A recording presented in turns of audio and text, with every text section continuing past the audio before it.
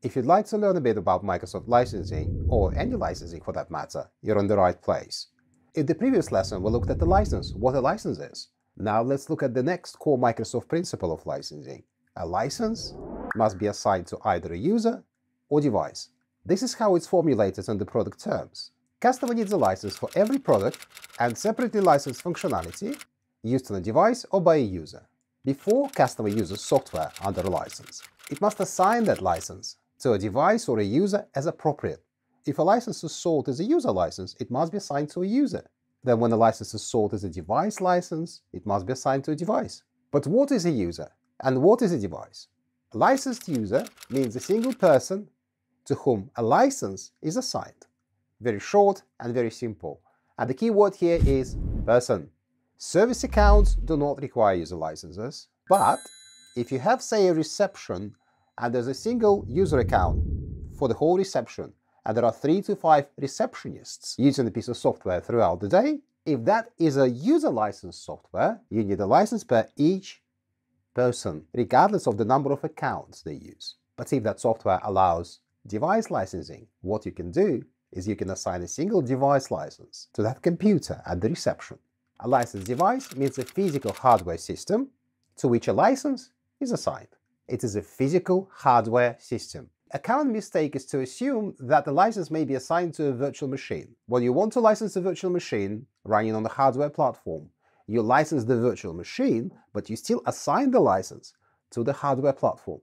The hardware platform is the licensed device. There's a third definition also, which is a licensed server, which is essentially the same as a licensed device. The only reason this definition is introduced by Microsoft in the product terms is to explain server software licensing. Otherwise, in general, a licensed server equals a licensed device. Look at the second part of the definition. Server means a physical hardware system capable of running server software. You can take a laptop, install Windows Server on it, assign a Windows Server license to it, and there you go, you have a licensed server. Let's look at those two definitions side by side. You can notice now that they are almost identical. Let's recap. There are two assignment targets, users and devices. Devices are always physical, not virtual, and licenses are not assigned to virtual machines. And importantly, a user is a person, a human being. I tend to call users warm bodies. A friend of mine says a protein life form, which is not entirely accurate because a dog or a cat, they don't qualify as users.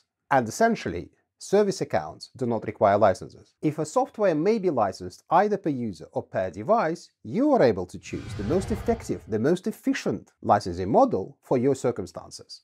If a user is licensed, then they may use any device to access functionality of the licensed software. The devices they use do not then require specific device licenses. But if you choose the device licensing model, in that case, every user of a licensed device may access the functionality of the licensed software. It's either this or that. It's either a user licensing model or a device licensing model, in case the software supports both licensing models. What's important as well is there are no concurrent licenses and no connection licenses.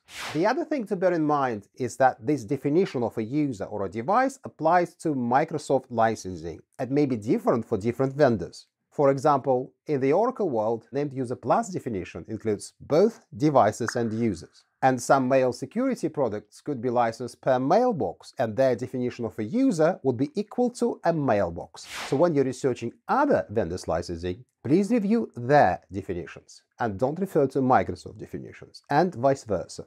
And if you'd like to learn more about Microsoft licensing, please subscribe to this channel and hit the notification bell so you do not miss any of the updates. Thank you, and I definitely hope to see you soon.